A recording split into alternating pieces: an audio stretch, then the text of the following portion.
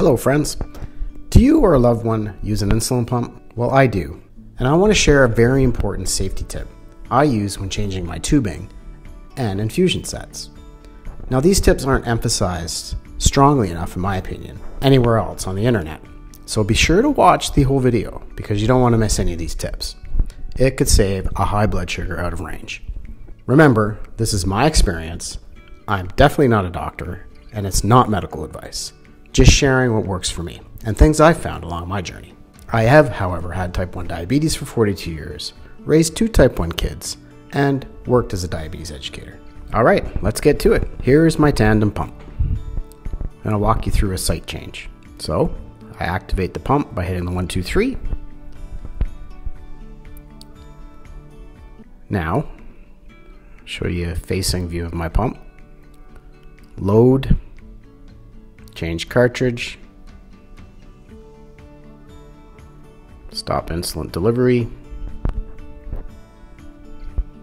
Obviously I hit the check mark. There we go, ready to remove the cartridge from the back of the pump. Bear with me here, folks. Now usually there's a little coin you can use. I just use my fingers. I find it pretty easy to clip it out. There we go. So I'm removing the cartridge. Now, this is where it gets a bit tricky. Taking out the syringe. Now, I'm a nurse, so this is pretty easy for me to do, and anybody that's been type 1 for a long time can handle a syringe really easily. So there you go. That's a syringe, pretty obvious. I use the pen fill vials. I just find them easier and more portable. So I'm going to draw up some rapid insulin, in this case Nova Rapid. Now, it's important to have the insulin at room temperature. I find you get less bubbles, so I usually let it sit out for 24 hours before I do this. And go slow when you're pulling back on the plunger as well. Tend to get less bubbles. And then you do the flicking thing you see on TV usually. If you're a nurse, you know exactly what this is about. So basically, I'm flicking it just to get rid of the bubbles, and then I'm gradually pushing the plunger up. Well, not really gradually. In this case, as you can see, I'm spraying insulin all over the place. There we go. So this is key, right? But not as important as the next step, so keep watching. So put that down. I grab my next cartridge. As I said, I used the T-Slim products for my tandem pump. Pretty wicked technology. It actually uses a little bladder.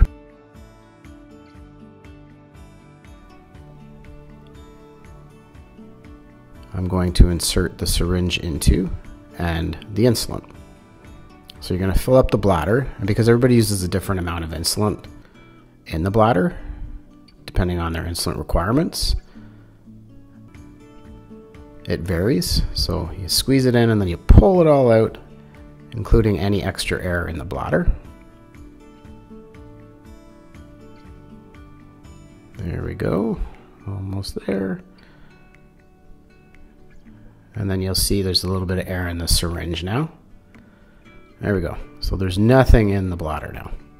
So now I'm basically going to do the same thing I did before. I'm going to push the insulin, or push the air out of the syringe, try to get the least amount of air as possible. So that's kind of key right there, actually, that first step. I want to get all the air out. It just makes it a little easier later. But it's pretty much impossible to do. So I reinsert the syringe. Squeeze the insulin in, and if you find there's too much pressure, just pull it out and stick it in again. There we go. So I filled up the bladder now with the specified amount of insulin. I'll show you the pump now. All right, yes. I'm going to hit unlock. Is the cartridge installed? I'm going to hit the check mark after it's installed, of course. There we go. Clicks into place quite easily. There we go. So it's installed now. I'm going to hit the check mark, and then it does this detecting cartridge thing. I'll speed through it a little bit. 40%, 100%. Now I use the TruSteel because I have really bad luck with anything other than TruSteel needle. I find that I kink quite easily with the plastic tubing. All right, jumping ahead here. So I'm basically getting my tubing hooked up to the pump now. I've got insulin in the cartridge, but there's no insulin in the tubing. So I'm pointing to this little port here. You got to pay attention to that. Then there's a couple of attachments you got to hook it up to with the TruSteel. There we go. We're going to do that. All right, so it's time to fill the tubing up.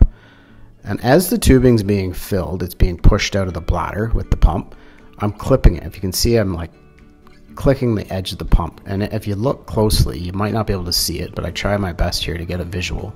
You'll see bubbles literally coming from the pump, even though I tried my very best. This part here is key, absolutely key.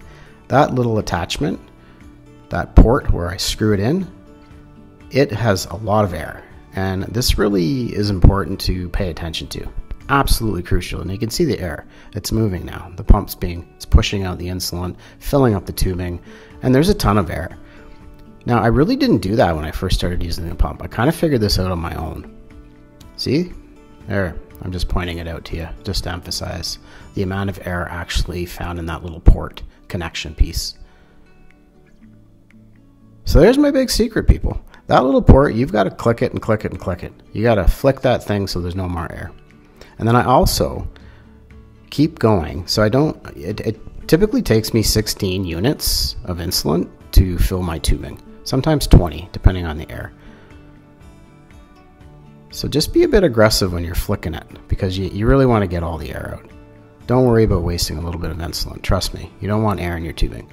So the filling stopped now. I see the insulin coming out, the needle piece at the end of the needle. I'm stopping the fill, and then it does this other thing where it's detecting insulin in the bladder just to determine how much is left.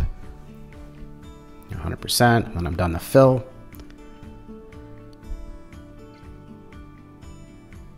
Now I'm going to unattach that piece because it's just a little easier to insert it into my skin.